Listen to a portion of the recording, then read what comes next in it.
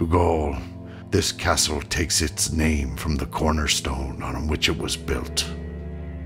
When my ancestors came to this place, they found a large dressed stone with strange letters engraven upon it.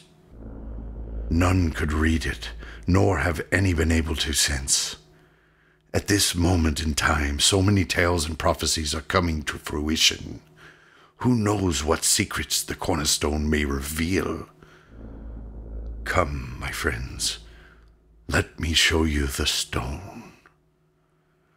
King Adag led them to a stair that curved downward. They descended down beneath the great hall, then along a hallway to yet another stair. Greta lit a torch, then led the way. Several of the others lit torches as they followed. The stair ended in a room that focused on the great stone slab in the corner. With lit torches, they approached, and Dugol stood staring at the ruins carved upon it, his face settling in hard lines as he read the ancient script. Can you read this? I can, Dugol. Can you? Dugol, what does it say? Asked Eileen.